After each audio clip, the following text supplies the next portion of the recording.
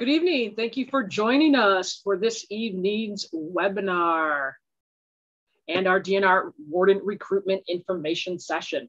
My name is Sarah Hoy, and I'm the Communications Director for the Wisconsin Department of Natural Resources. Joining us this evening to talk about this rewarding career are Conservation Warden Captain Kara Kamke and Conservation Warden Mary Bish. Following this evening's presentation, we will have time for a few questions. And with that, Kara, over to you.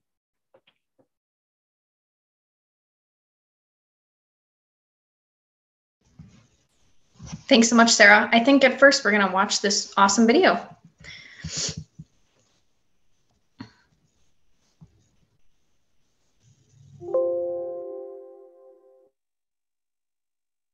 Sorry, guys, 1 second, tech issues.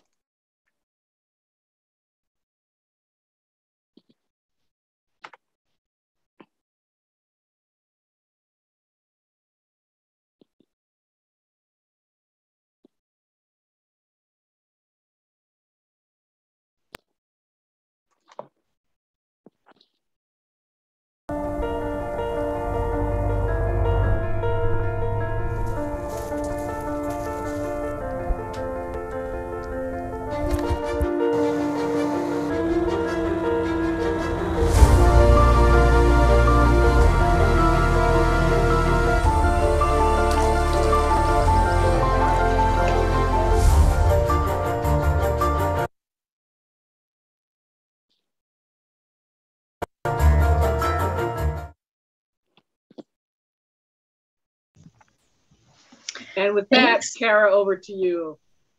Thanks so much, Sarah. And thank you all for joining us here today. As the information was presented, we are going to go over the Conservation Warden hiring process, and we're going to finish up with a little bit about what to expect for the first year training. So we're hoping that this information stands kind of the test of time. So what you see on the screen right now is kind of a general overview of our annual hiring process. If we in the future make any updates to this, we'll be either sure to update the webinar or post that information on our Warden Recruitment website. But first things first, here you can kind of see the overview of our timeline. We are anticipating launching our process for conservation wardens, as the video showed, next week in 2022. And every year we expect to launch that in the February-March timeline. Generally speaking, that timeline or that open recruitment is only open for about 3 weeks. So it's a fairly short window of time. If you're watching this now, you're aware of it, which means you can start getting your application materials ready. If you're considering applying in future years, you can always subscribe to our Warden Recruitment newsletter and be notified when that comes out, just so you don't miss an opportunity for hiring, because we do only hire for wardens once a year. And as the slide mentions, that opens in about February and March, around that time frame. Our interview process, or our hiring process, I should say, is pretty lengthy. We often get a lot of applications, which is very good news for us, but that just means it takes a little bit more time to screen those applicants. Plus, with this being a law enforcement position, we have to do a very thorough job, making sure we're asking all the right questions, doing a thorough reference check, and really checking all the boxes that's required for a law enforcement position through the state of Wisconsin. So the first thing that happens after the initial application closes is an interview screen, which we'll talk a little bit more about those. Then the second part is a panel interview with fitness assessments.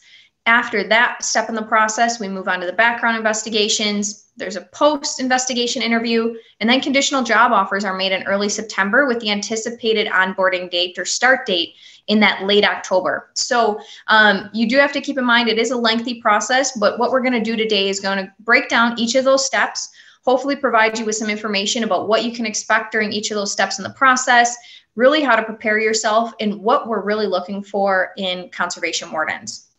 So with that, I'll start discussing the initial application,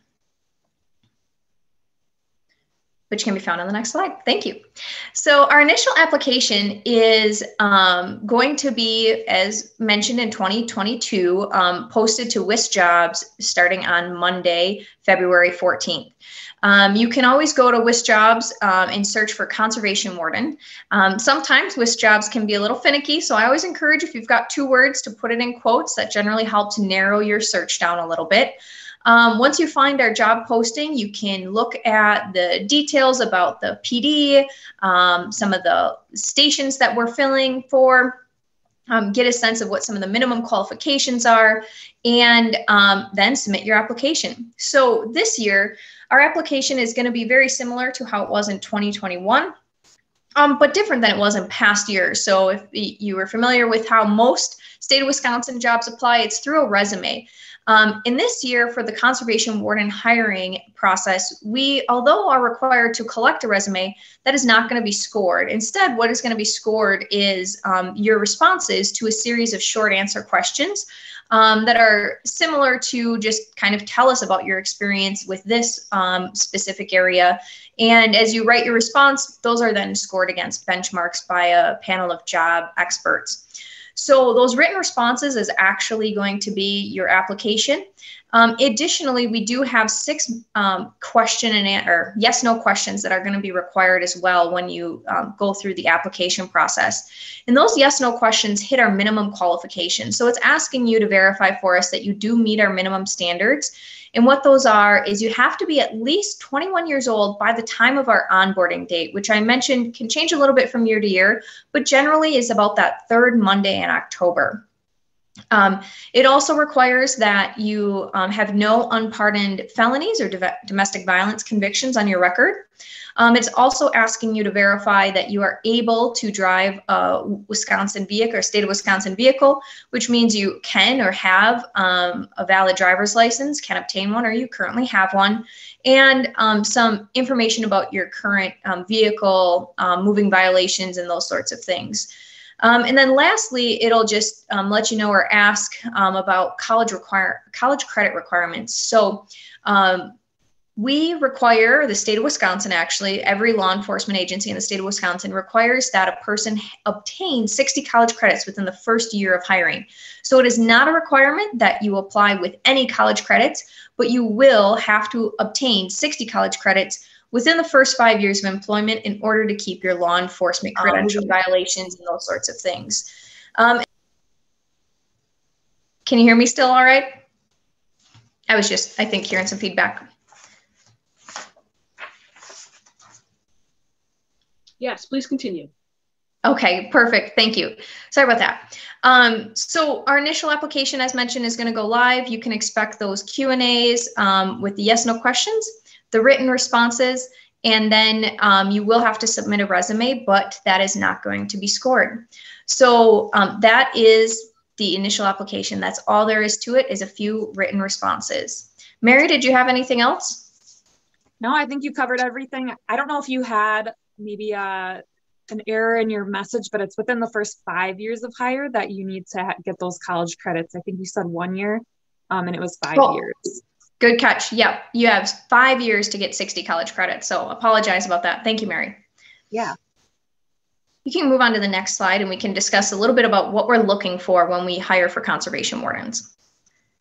So along with kind of those minimum qualifications, we're also looking for core competencies. So we're looking for these skills or these skill sets versus what you might just have. We're not looking for just a degree. We're looking for these core competencies. So we want someone, and we want to hire somebody who has great communication skills and is willing to serve and able to communicate with a diverse group of individuals who make up the state of Wisconsin. We want people who have a passion for and an interest in protecting the people and natural resources of the state. Along with the law enforcement job, we want to hire law enforcement officers who are honest, have integrity, are self-motivated, are confident, determined, curious, and very professional. One of the biggest things that we look for in a candidate is an ability to basically self-direct daily work activities. We have a really flexible job, and sometimes we work really weird hours. So we need to hire people who can self-direct their work activities to meet expectations and to fulfill job duties within that time frame. And a lot of the contacts are positive. We talk to a lot of people. Many of those contacts are positive. However, some of them are negative, and we have to deliver some bad news sometimes. And we need individuals who aren't going to shy away from those negative contacts per se, and are able to step up, do what they need to do, and make sure that contact is completed in a professional way. You need to be able to negotiate, listen, and solve some problems. This isn't a black and white career. There's a lot of gray area, and we want you to be able to critically think and solve some of those problems. Another thing, we know you don't know everything, and we can teach you those items that you don't know, but you have to want to learn about them. So during the hiring process, make sure you are highlighting these core competencies and kind of use skills that you have or use experiences that you have to highlight all of these competencies to show us that you'd make a great warden. Yeah, I really, Mary hit it right on the head. And I think a lot of people have some misconceptions. You know, I see the Facebook posts that the DNR and Sarah's team puts out there, and occasionally see a few comments, you know, where people are like, well, I could never be a warden because I don't have a degree in natural resources law enforcement, or I could never be a warden because maybe I'm older in my career, or I could never be a warden because I like to hunt and fish too much. All of those things we hear time and time again about why somebody could never be a warden. And quite honestly, none of those things really, quite honestly, are a deciding factor. The things listed on the screen here, these core competencies, are really truly what we look for when it comes to who we hire. The integrity piece, obviously we're law enforcement officers, so we need people with the highest level of integrity. We need people who have strong work ethics, as Mary mentioned, the self-direction of work activities. Some of our wardens do have a more structured scheduled shift, but still within that day, you know, their supervisor doesn't tell them what to do every day. So they need to decide what's a priority, what needs to get done, where should they go, what should they do. And that is really awesome. I myself, that was one thing that I was really drawn to about the job, but I know other people who don't like that much flexibility, don't like that loose of structure within their day-to-day activities, and that's okay. So we want you to know about these core competencies that we're searching for, because if these things listed on the screen speak to you and you think, yeah, that's me, I could do those. I have good problem-solving skills. I've got good communication. I'm not shy. I'm not shy for delivering bad news or addressing a potential conflict. Then we want you to apply. You know, if this is a job that interests you, we want you to apply, no matter what those life experiences are or where you've come from in the past. These are the things that we're really interested in when we hire new wardens. And speaking of life experiences, I think that's our next slide Mary's going to cover. Yeah, so you can gain or show some of those core competencies through all of your different life and work experiences. So we listed a bunch of them here, something to take a look at, something you can read over. Volunteer experience is so underrated. And if you're not volunteering now, you should go, even if it's just once a month, and volunteer somewhere in your community. We are a big part of our communities that we serve. So we like to see individuals who want to serve the community in which they live as well. And it can be anything. We put teaching, leading, organizing community organizations, civic groups, service organizations, church groups, you name it. As long as you're showing that commitment to your community, it goes a long way. Experience with natural resources through learning. A lot of what we do is teaching, and we're educating the public on different things. So if you have experience doing those things, make sure you put that on here, on your application. Experience sharing your passion for natural resources with others. Experience serving, working, and engaging in a diverse group of people. that can be anything. Draw from work experiences. After college, I was a waitress and a bartender for a really long time, and I was able to talk with a large audience group because I had been put in those situations in that service industry and even a retail industry job. So don't shy away from those jobs when you're talking about when you're pulling from different work experiences. You can start thinking about how your life and those work and life experiences relate to the warden career, and make sure you're giving us a full picture of who you are and drawing from those work and life experiences. Yeah, I really think that, once again, you know, as I mentioned before, some people think that you have to have a very specific set of education backgrounds or life experiences or work experiences in order to be successful in this job. And that's just simply not true. There are certain experiences for sure that would benefit you. You know, somebody coming to us from another law enforcement career, certainly those career skills are going to be transferable, but so will the career skills that you gain from waitressing or bartending. All those customer service skills that you built up are easily transferable into what we do here. So once again, consider what you've done and how has what you've done, whether it's in your personal life, in your professional life, or, you know, through the educational experiences you've gained, how have those set you up to gain some of those core competencies that we've talked about? What sort of experiences have you done that are transferable to what we do? I think that a lot of what we do is, you know, customer service based and working with external customers, but also internal customers.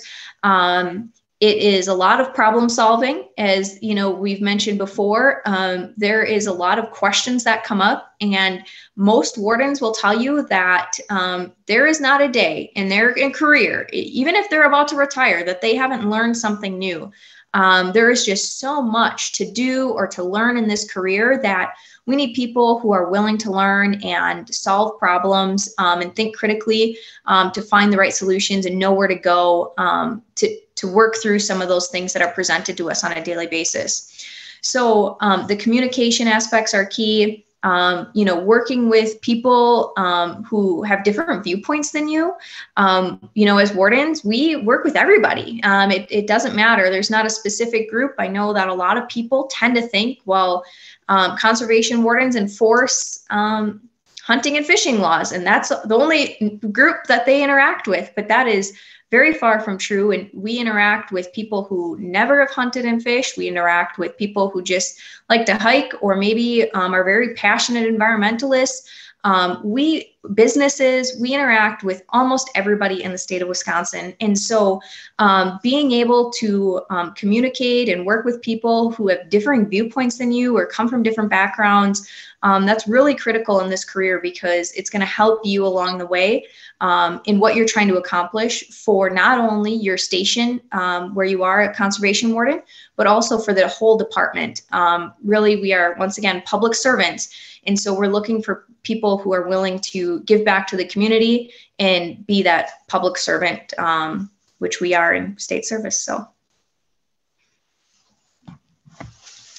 the next thing we wanted to talk about is interviews. So, you know, we just briefly went over what we're really looking for, you know, the core competencies in how your life and work experience could set you up to build or to have developed maybe some of those competencies in your life experience. And when it comes to either the initial application, where you're going to have to respond to prompts about your experience, or the interviews or the pre-interview screen, they're all prompts. You know, if you could think of it that way, anytime we pose you a question about, tell us about an experience when you've done X, Y, or Z, they're all prompts for you to think about what have I done in my life and career, and how can I relate it to the job? So as mentioned, earlier, we'll have the initial application screening, which will be short answer questions.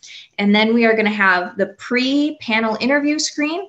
This is a virtual screening tool. You can think of it sort of like a brief phone interview, but there's nobody on the other end. It's sometimes called a one-way interview. It's basically a prompt that we provide you, that we have you just tell us about your experience in a visual, verbal way. So instead of writing it down like you did through the initial application, through this screen, you are going to answer the question into the video camera on your smart device, and we will then rate them after the fact. So that's the pre-interview screen. And then if you're invited past the pre-interview screen to the interview, that's an in-person panel traditional interview where it's you and 3 to 4 panel members who ask you a series of interview questions. For almost all of our parts in the process, you are going to be provided those interview questions or prompts ahead of time. So with the initial application, you can go open and start your application, read the questions, and come back to your application, think through your answer, have somebody look over your answer, talk it through with somebody before you submit your question responses. And as long as you do that before the deadline, everything is great. I would actually highly recommend that you have somebody else, kind of look over what you're planning to submit, because a fresh set of eyes always is helpful when submitting application materials. The same with the pre-interview screen. We'll provide you the prompts right away when we invite you to that stage. And you have until the deadline to think over your responses, prepare what you want to say, plan out what you want to say, and then record your responses. In the panel interview, once again, you arrive early so that we can give you the questions ahead of time. We, generally speaking, will give about 30 minutes for applicant to review all of the questions ahead of time before they go into the full interview. So the reason we do this is because we want to see your best effort. We want to see who you are. We know that interviews, generally speaking, and applications can kind of bring up the anxiety or the nerves in a lot of people, especially if you haven't done a lot of them, or maybe this is, kind of new to you. So we know that nerves can sometimes get the best of people, and we really want to see the best of you, not the nervous you.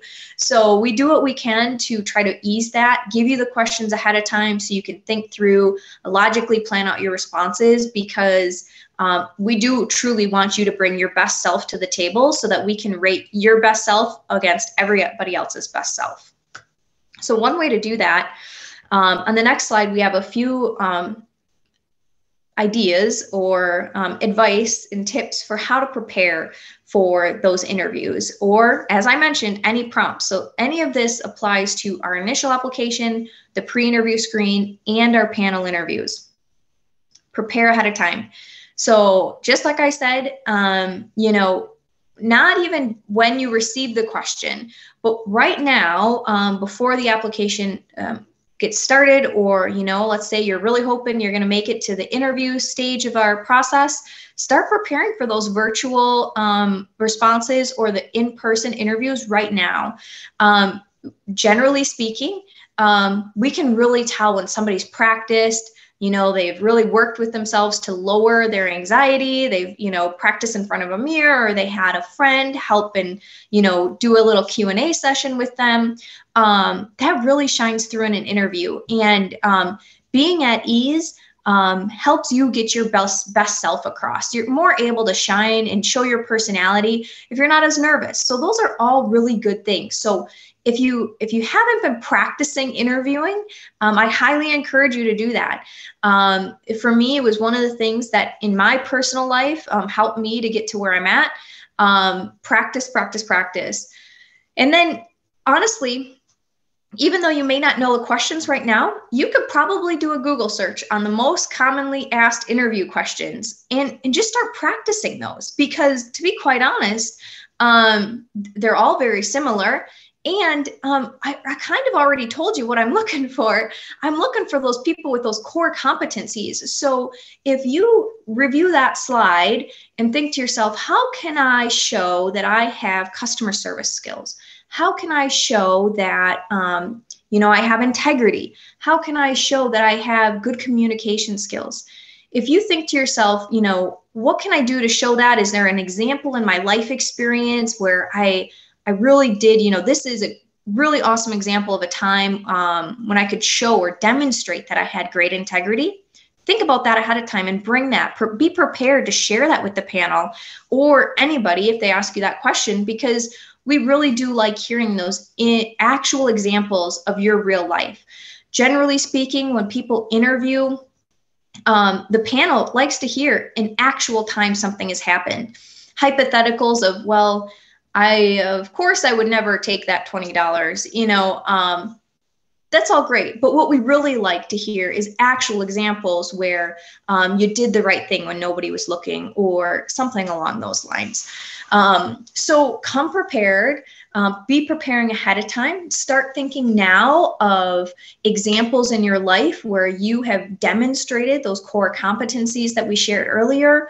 And then also come prepared to tell a story about that. So don't just say, well, one time I was posed with this challenge at work and then I fixed it, so it all worked out. You want to provide a lot of detail. And I know that sounds like nobody would do that, but when you're really nervous, you tend to be very short in your responses. Maybe like me and Mary are running through the slide presentation quicker, but you tend to be a little bit more nervous. So if you write things out ahead of time, you think through those examples and you kind of highlight the key points and then make sure to use those. What I have listed here is use the STAR technique. And so a quick Google search will help you refresh your memory if you don't want to rewatch this, but describe the situation. Make sure you tell us what the situation was. Also, be sure to describe the task at hand. T is for tasks. So what was the objective? What were you supposed to do? And then describe the actions took. So did you have a specific task? What were your specific actions? How did they relate if it's not very clear? And then tell us what happened. What was the result of that? And then finally, and this is the one that I think a lot of people leave out, is reflect on that. Reflect on that story, that instance, that example, and think back, could I have done something differently? You probably already did it in real life, but make sure you share that with the panel. Like after evaluating, how I handled that disgruntled customer, I think really next time, if that ever happened again, I would have done this differently. And those sort of things really help to show that you can think critically, you're able to reflect on what happened and how to make improvements. And all of those things are also things that we're looking for in Wardens. I think if you talk to any one of us or you do a ride along with us, you'll learn that we are constantly debriefing, is what we call it, reflecting on what we just did and how can we do that better next time? Okay, maybe that wasn't a perfect contact. Maybe, there was just something I didn't like about that. How could I do that differently next time? So we're constantly doing those sort of self-reflections, seeking self-improvements. And so if you can incorporate that into your interviews and those experiences that you bring to the table, that just shows us that you have what it takes to be honest with yourself and strive for that improvement. So think about that STAR technique as you use your story. And then another piece of it is be sure to relate it to the career. So maybe your example isn't very specific to the career, and that's fine. As we mentioned, it doesn't necessarily have to be, but if you can take that a step further and say, because of this experience, I know that I'm going to be an awesome warden because of X, Y, and Z, and it, just show that you can tell that it can easily relate back to the career. That's just one more layer of self-awareness that we really are looking for when we look at candidates. Because as mentioned, we do need people who can be self-aware, reflect, and seek self-improvement. So as the slide says, aware of your nonverbals. I'm a hand talker. You've probably seen those flying around. Practice with a friend. Ask questions. Do that, potentially you can do that in the interview, but also do that beforehand. So if you're considering applying for this position and you've never reached out to a warden before or done a ride-along, unfortunately, at this specific moment, we can't do ride-alongs, but there may come a time in the summer when we can do ride-alongs again. And I'm guessing, to be quite honest, most wardens would be happy to just sit down on the phone with you and talk through what a day in the life is like as a warden, answer any questions you have, and just really help you understand the position a little bit more. So if you're interested, don't feel bad about calling up a warden and asking those questions. We have a whole team on our recruitment committee who would be more than happy to do that if you can't get a hold of your local warden. And then lastly, have confidence, try to show your personality a little bit. That comes with practice. And tell the panel a little bit about yourself. We always are looking to see who this person is as an individual. And it really helps, I think, the panel just in general, if we can, get to know you as a person and not just applicant number. So come prepared, really have confidence in yourself, let your personality shine, and tell us a little bit about who you are. Those are my suggestions. Mary, what are yours? I'll just add in, don't sell yourself short. That panel interview, especially, is your time in the spotlight, and make sure you take advantage of it. Like Kara said, we want to know who you really are. So give us something to remember you by.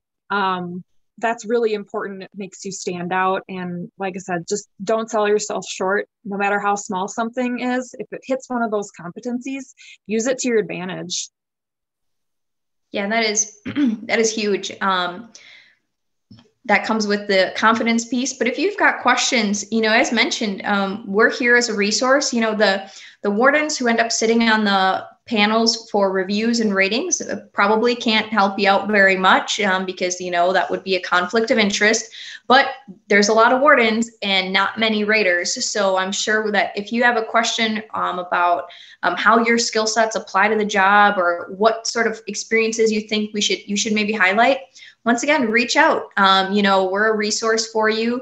Talk to your friends and family, talk to other people at the DNR, and please, practice, ask questions. As mentioned, we have a recruitment committee that consists of a whole bunch of divisional staff members ready to help you answer and bring your best self to the interview. So, all right, next slide. What goes along with the interviews? So if you're asked to participate in one of those panel interviews, you'll also be asked to participate in our physical fitness testing. So these are set forth by the Department of Justice, their minimum qualifications to become a law enforcement officer. This is what the test involves. It's the vertical jump. We have an agility run. It's nothing crazy. You will be able to do it, and I believe you get 2 attempts to do it as well. So don't get nervous about it. Sit-ups, push-ups, a 300-meter run, and a 1.5-mile run. So you need to pass these minimum standards before hire, and start practicing now. Now is the time to practice all of these. You can find more specifics on the tests on our Warden Recruitment website. We have some links to the Department of Justice information on it. You can't procrastinate with these. If you know you're weak in upper body strength, so push-ups was always an issue for me. I needed to practice months ahead of time to make sure I met those 18 push-ups by the time the testing occurred. Yeah, thanks, Mary. I'm just going to reiterate, this is a DOJ standard. All law enforcement officers have to meet this standard. And so please start practicing now. Sit-ups, push-ups, and sometimes the 300, but really it's the sit-ups and push-ups that we see most people basically be unable to complete, or that's the one thing that they couldn't meet. So practice, and practice them now. and go through them and get yourself prepared, because if you're really serious about this career, you need to pass this test. Once again, this is set by the Department of Justice. It's not a DNR standard. So you do have to meet these qualifications. And it is the worst feeling to not pass this. I didn't pass it my first time, and it was something that I was so close, but then I ended up not being able to do those push-ups, and having to walk away one push-up short is something I don't ever want anybody else to ever have to experience. So make sure you're practicing ahead of time. Yeah, it's really tough. So thanks for sharing that, Mary, but we know you can do it. If you get serious about it now, I know that we just went through it, and give yourself a few months and be dedicated. I know you can get there. Once again, we're going to do our interviews in May. So that's also when we'll do this physical fitness testing. So you do have a few months yet to really get up to speed if you need to. The next thing we're going to talk about is background investigations. I know our slides went away briefly, but Mary, do you want to just start chatting about that? Sure. Sorry. I can talk about it if you want, Kara. You might have. I just realized it was on my slide list, wasn't it? That's okay. So background investigations. After the interview and the physical fitness is the background investigation. And our background investigations take quite a bit of time, because they, first we have to ask you to fill out a questionnaire, which is very lengthy. And it will take you a while to complete. It goes back in your life history about, when did you live here and who were your roommates and all this stuff from college. So if you are older, it's going to take you longer to fill out, because we just ask you to go back a significant amount of time and get all this information. Katie, you can go to the next slide if you've got the slides back up. And then once you fill out the questionnaire, then we provide that to a background investigator who goes through the packet with you, reviews anything, asks any follow-up questions, and then starts doing reference checks. And that's really what it is. It's a very, very thorough reference check. So the key here is honesty. We understand that nobody is perfect. But what we're looking for are people that can meet those core competencies, and the chief one is honesty. So if you lie at any point during the background investigation or on your paperwork, unfortunately, that's just not a risk we can take. So you need to be completely honest and transparent with us regarding anything found in your background. So once the background investigations have concluded, there will be a very short post background interview with the hiring manager, who generally speaking would be me. And then once offers are made and approval has been had to provide offers through the chief and HR and our legal, once we provide conditional offers, that's when we require everybody to go through the medical and psychological tests. So you would see a physician and a psychologist who would assess you on your fit for duty physically and mentally to be a law enforcement officer. If you pass both of those, then you're provided a final appointment letter, so to speak. So there are quite a few steps. We expect that those conditional offers will go out in September, early September, with some of those post-conditional medical appointments being in September. And then once again, the position starting in October. And when you start in October, you start our academy. Mary? Yeah, so you can move on to the next slide. So everybody is required to go through a 720-hour law enforcement academy if you haven't done so already. So we have DNR officials or conservation wardens that come in and teach most of the classes and our instructors. It's possible, and Kara can go into this a little bit, that we'll have an 8-week abbreviated academy for those who have already completed a 720-hour law enforcement academy. Yeah, yep. So anybody who applies to us who has never been a law enforcement officer before is required to attend the Department of Justice Academy, which I'll get into next. But those that come to us with prior law enforcement experience, if you have current active credentials, we can put you into an abbreviated academy. So you don't have to sit back through the full, pretty lengthy law enforcement academy. It's a shorter academy where you're really learning about our policies, our procedures. We're ensuring that, you know, your use of force decision making is the same as ours would be, or where we want to see it. We get you used to driving our types of vehicles.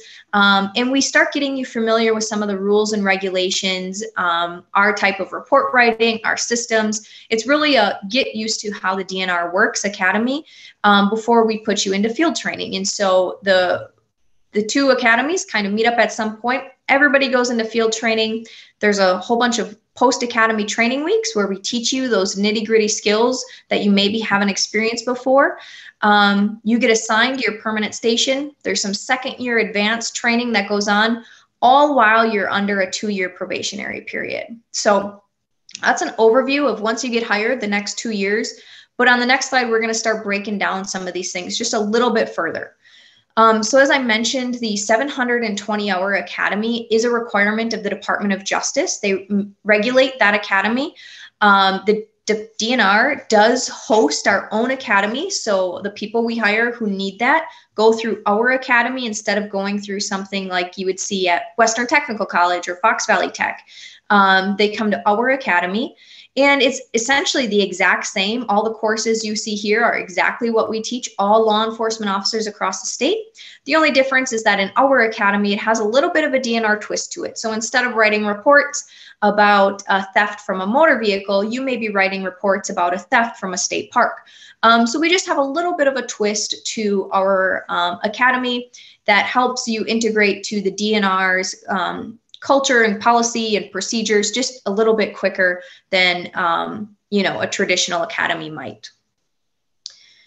Let's see here. Is there anything I'm missing there, Mary, or are we good to, you want to talk about field training? Yeah, we'll move on to field training next. So after you're all completed with your academy and you graduate and you're sworn in, you can begin field training. So with field training, you're paired with somebody who's already out in the field, an experienced warden. And this year we'll be doing 4 different field training locations that'll be about 5 weeks long. So we try to do those field training locations throughout the state because every station is a little bit different. And we want you to be able to get the most experience as you can in real life scenarios throughout the state. We try to do 1 field training assignment in either close to or at the station where you'll be towards the end of it. Otherwise, we try to do 1 close to where you're living to make it a little bit easier on you. So that's on the job training. It's real world experiences. You're doing license checks. You're out on boats. You're doing the same things that you would be doing if you didn't have your field training officer with you. So it's a lot of mentoring and a lot of evaluation during that time, but it's a ton of fun and you learn some really great things. It's your time to be put into those situations and have somebody to reflect on when you're done, how it could have been done differently, how they would have done it, and ways to improve in the future, basically. So during this time, your housing and all your meals are provided for you, so you don't have to worry about that. And you can work with your field training officer on days off, and it's relatively flexible with their schedule if you have conflicts or issues that come up. But a really great time to practice what you learned in the academy and put it into real world practice. And I'll also just say, during field training, and even when you're done with field training, you're still not expected to be an expert. I learn new things every day still, but you're just not expected to know everything when you're done. That's what your whole career is there for. Yeah, we just ask that if you don't know, you ask, right? And I think that's all the public expects of us, is that if we don't know the answer to the question, we tell them that and we find the answer for them. So that's where those problem solving skills come in. So that's field training. We can go to the next slide and just kind of cover some specialized training. Yeah, so after field training's done, you'd move to your assigned station, and then it's normally about a year in your assigned station. While you're still on probation, you're doing some more specialized training. So we have week-long trainings that involve learning how to operate boats, snowmobiles, ATVs, because that's the equipment that we use while we're patrolling. We have state lands training week. So while we're doing shifts on state properties, we have training that helps you be put in some of those scenarios that you might encounter when you're on shifts there. Accident investigation training, waterfowl week, which is so much fun. Normally you're working for the opener of waterfowl season, so you get to experience that if you haven't before. Fall hunt week, tons of really great trainings that are just more specialized into what you might run into out in the field. Like we've mentioned before, it's a continued learning period. Again, we're not expecting you to know everything, but you have to want to learn about it and be ready to engage and try. So this is another time where you get to integrate with your new team. So when you're in your field training station, when you're in your assigned station, you'll have surrounding wardens, and that's your time to really get to know who you're working with, get to know them, and be able to use them as a resource to kind of help mentor you along the rest of your probationary period and your warden career. Kara, do you have anything else to add there? Yeah, I was just going to mention that this talks about station assignments. Historically, station assignments weren't necessarily known until you were quite a ways along in the training process, but we've adjusted how we run our hiring process and how we open stations up for relocations and transfers. And so starting this year in 2022, the current vacant warden stations will be listed on the job announcement. And so those are stations that we are hoping to fill with the current recruitment. Once you are provided a conditional offer, on that conditional offer, it will say what station you will eventually be expected to report to. So as mentioned, you get your conditional offer. It says, congrats, you got to go through some tests, but then, we want to have you be the warden in Manitowoc County.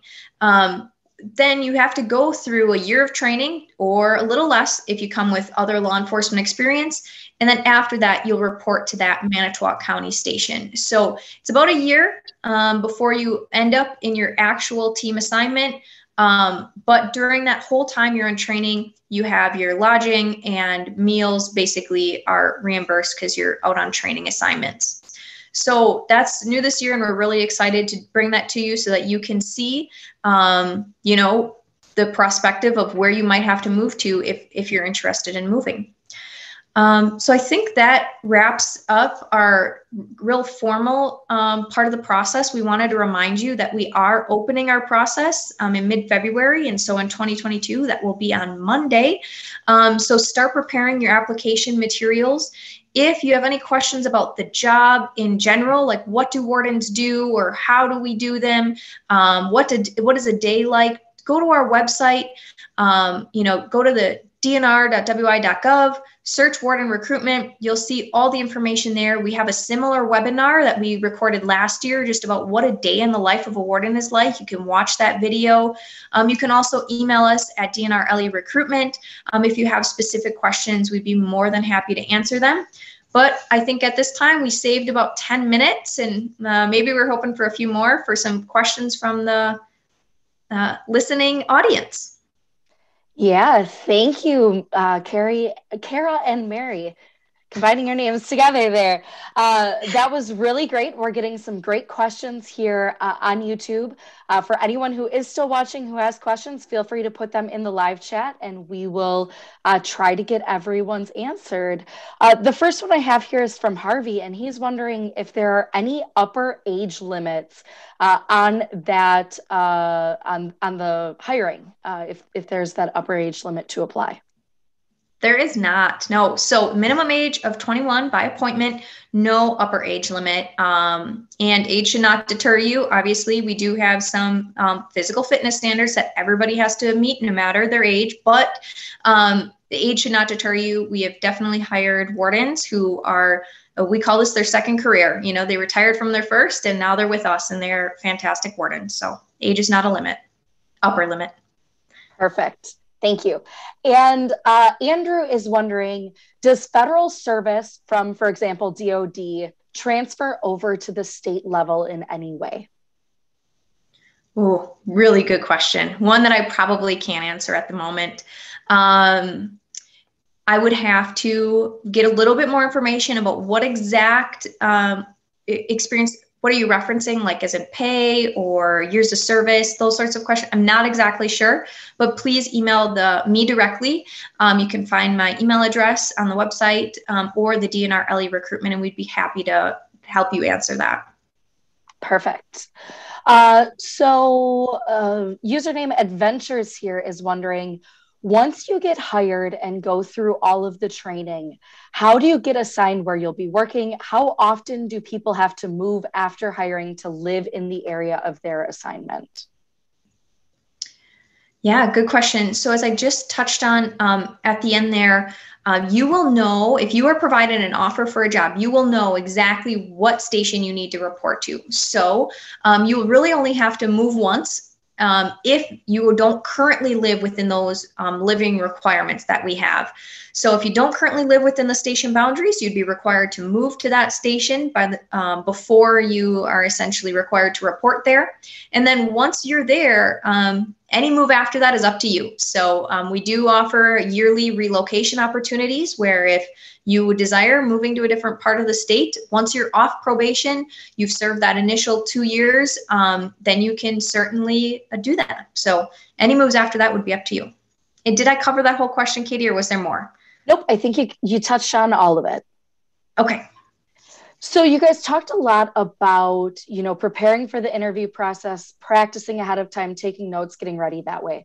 Sarah is wondering, is it frowned upon during the pre-interview screen to see people checking their notes?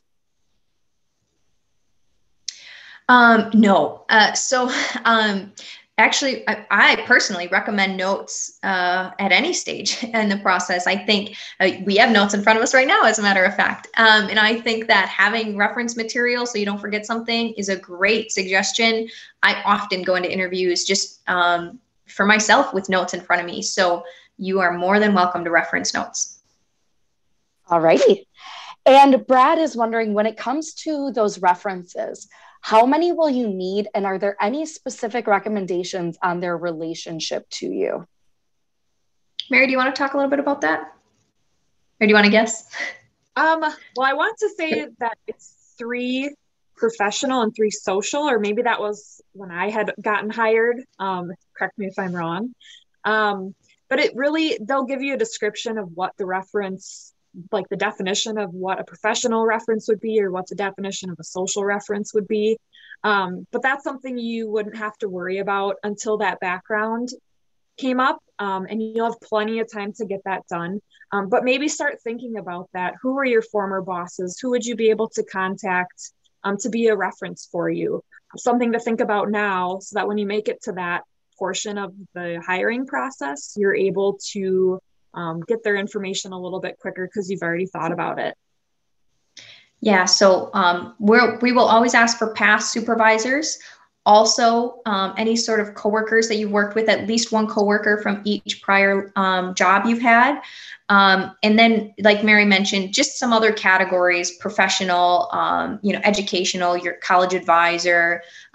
So we ask for a whole bunch of them. And if I think you were asking about relationship, and their relationship to you, I would start with people obviously who have been good mentors to you or who know you very well. And quite honestly, that's the responsibility of our background investigator, is to sit down with you, talk to you through that, and ask, is there anybody else on the list who you think I should talk to? And at that time, if there's more people, you can definitely provide them with those names.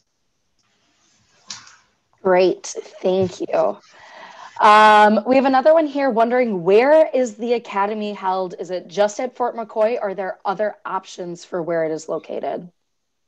Oh, that's a great question, and something that I was on my notes I didn't quite get to. So our academy is currently, this year and last year, it was held at Western Technical College. So in the past, we've held it at Fort McCoy at the State Patrol Academy. And we have the ability to house it kind of wherever our needs are best met. And so we would anticipate it being in the very same location. So Sparta, Toma, Fort McCoy area. We only run one academy a year. The question about other locations may be stemming from the fact the first year we ran an abbreviated academy, it was at a different location. But going forward, both our 720-hour law enforcement academy and our abbreviated kind of DNR academy are going to be held at the same place, likely in that Sparta area. Great. And is there any sort of expedited training for new hires? You talked about that expedited training for the law enforcement experience, but what about if you have any sort of prior military, wilderness, water survival training type stuff? Any sort of expedited track for that? There is not. So essentially what it comes down to is that this is a law enforcement position. So we wear badges on our chest, we carry guns on our hips, we are certified law enforcement officers of the state of Wisconsin. And in order to be law enforcement officers in the state of Wisconsin, you need law enforcement credentials, which can only be obtained through going through a 720-hour Department of Justice accredited academy. And so that's why we have that requirement there. And all of our conservation wardens need to go through that unless they come to us with law enforcement credentials. So we do not have any sort of abbreviated academy for people who come to us with different skill sets or military experience. But I will say, if you do have those special experiences or skill sets, we can use them. So just because you may be a trainee in our class, if you've taught wilderness survival, we can use you as a resource when we are training your fellow classmates. That's something that I think is really awesome about our academy is we pull people from all over. And even though they're maybe all learning about how to be law enforcement officers, somebody's an expert turkey hunter, somebody has worked customer service for us before, you name it. You know, we have people who come with different skill sets from different areas, and they can really help their classmates. You know, it's a collective learning experience. So it's really awesome. We can use those, but unfortunately, no special academy. All right, fantastic. And so if you don't get hired your first time around, can you and are you encouraged to apply again? Mary? Most definitely. Don't let not getting hired deter you from this really awesome career. Firsthand experience in it. I tried again the second year and got hired. Keep trying. It's well worth it at the end. It's a long process, but like I said, well worth it. I wouldn't want to be doing anything else. Great. And I'm just trying to get through as many of these here as we can. Do you have an approximate number of people who will move on to each stage, maybe conditional offers, how many we're looking to hire? Sure. So the total number we're looking to hire this year is 10 to 15. And to be quite honest, that's been about consistent for several years. Some years it's a little higher, some years it's a little lower. It all just depends on our vacancies and budgets. So approximately every year, 10 to 15 wardens, and how many people move on each step is really dependent on how many we want to hire, because we kind of work backwards from that. But also B, how many applicants we have. So I think that by and large, you should really just focus on bringing your best self to the table. If you are, you have those competencies, you can tell us that you have those competencies and tell us how that relates to the job and how awesome of a warden you're going to be. Then you're going to do just fine in our process. So I would worry a little bit less about how much competition there is, because at the end of the day, bring your best self forward, and that's really all you can do. And I think that goes a long ways. And as mentioned, get some help, get some resources, talk it over with friends, family, other wardens. If this is something you really want to pursue, put in the time and effort to do your research and learn the different parts about the job and how you can bring your best foot forward. Awesome. And I know we're over, but we had some technical difficulties at the beginning. So we'll give it a couple more minutes here and answer a few more. Can you apply as an LTE if, like, to get your foot in the door, if your desired assignment unit isn't available at this time? Great question. This year, we are not hiring any LTEs with this recruitment. In years past, we have, but going forward, we will only be hiring full-time wardens out of this recruitment.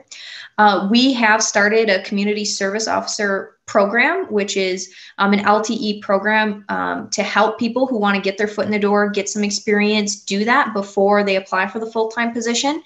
So unfortunately, that position has just recently closed, but we expect to continue that program, and I would encourage you to look into that and apply when that opens back up, potentially next in December, January timeframes.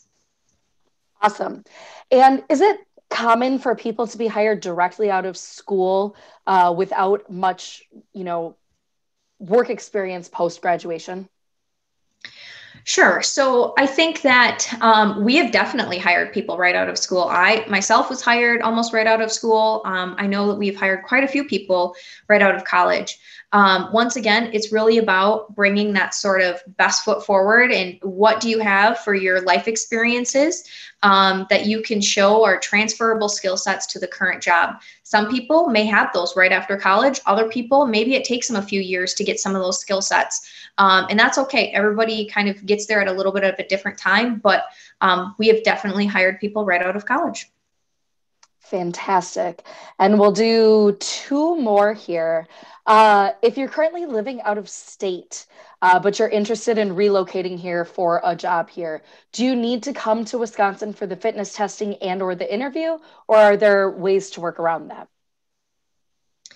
Yes. So generally speaking, you do have to come that one time. We have done our best to consolidate the process to having out-of-state applicants only come once during that interview fitness week. That's why we hold them at the same time. If there are extenuating circumstances, such as a military deployment, we have definitely made accommodations for those circumstances.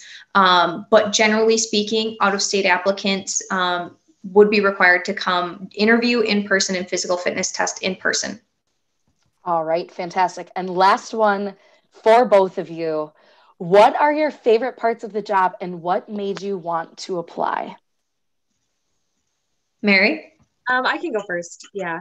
I wasn't one of those people who from their earliest age, they knew that they wanted to be a conservation warden. It was something over time I realized I really enjoyed wildlife. I really enjoyed the outdoors. I really enjoyed natural resources, and I wanted to do something that had to do with that. What it was, I wasn't quite sure in college, but afterwards, I know I made a connection with one of my family had made a connection with one of their local wardens, and my dad, I think, was the one that said, "Hey, I think you would be really good at this." And the more I researched the career, I realized, yes, this is something I wanted to do, because I wanted to leave the world kind of a better place than when I left it. And this was how I was going to do that. So not something I always knew I wanted to do, but super rewarding career. I go home every day learning something new. I've had good conversations with people. I wouldn't want to do anything else. So there's tons of versatility with this job. I'm doing something new every day, and it really challenges me as well, which I really enjoy. I think, Mary, we're the same person. Geez, that sounded almost identical to my story. I think the part was, what do you enjoy most about the day? And as a warden, when I was in the field, I really enjoyed that kind of making a difference, interacting with different community members, having an impact on the natural resources, a positive impact. And so those are things that I think we are really looking for. I do want to underscore that this is a law enforcement position. We are expected to do law enforcement duties every day, whether that means responding to an active shooter in our area or a backup assistance to the local law enforcement officers investigating, a deadly crash. There are, quite honestly, I know this is what you asked, Katie, but there are some downsides, to law enforcement. But in my experience, the positives have greatly outweighed some of those harder moments to get through, which is really, kind of kept me going, and I think keeps most people going. And it's really knowing that, we're making a difference in our community and doing something for the greater good of the natural resources and all the citizens of the state of Wisconsin. So we having a passion for what we do, knowing that, this is law enforcement, and you're going to be a law enforcement officer with a little bit of a twist to it, is a pretty awesome gig. And we're really looking for people who are passionate and have a desire to do all of those things. So did that answer your question, Katie? Yes, absolutely. Sarah? Oh, and thank you both for tonight, for helping explain what it is that you do, what the Warden service is, and how to have a great application. And so that concludes tonight's information session. And thanks to all of you who are tuned in this evening. Thank you for considering becoming a conservation warden for the Wisconsin DNR. Should you have any additional questions, please feel free to use the email address that you see on your screen here, and someone from our recruitment team will get back to you. Once again, thank you for joining us, and have a wonderful evening.